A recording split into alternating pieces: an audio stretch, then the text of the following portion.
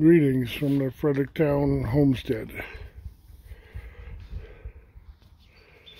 We just had a rear visit from one of our feral cats.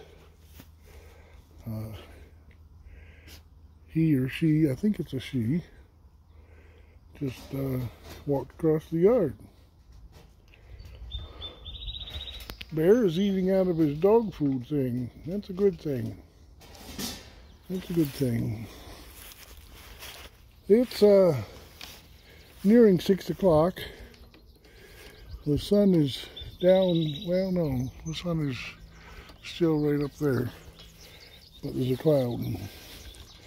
And it looks like I can maybe do some mowing. I got the mower out. I just filled up the gas can next to female kitty there at the saw shop. That's ethanol-free gas that I use. And by using ethanol-free gas, the mower starts pretty much first pull.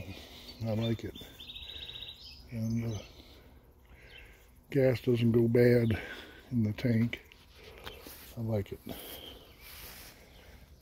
Yeah. So I did the dog run this morning, delivering this week's puppies. I don't usually do that, but the regular driver was on vacation and I got asked to do it. And it was kind of interesting. First time I'd done that, actually.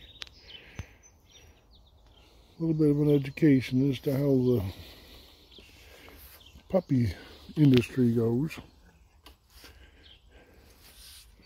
There's quite a bit of it here in the community. Well, yeah, I think I'm going to mow some lawn. I got a little bit of disappointing news about the GMC van. I stopped at the junkyard to pay my trash bill, and they pay $150 a ton, so the most that could ever weigh is, I imagine, is 2 ton, right? How much would a van like that weigh? It can't weigh more than 2 ton. So 150, that's $300 for it. I was hoping for 600. I saw a sign today as we were driving about that said cash for junk cars. I was gonna research that a little bit and see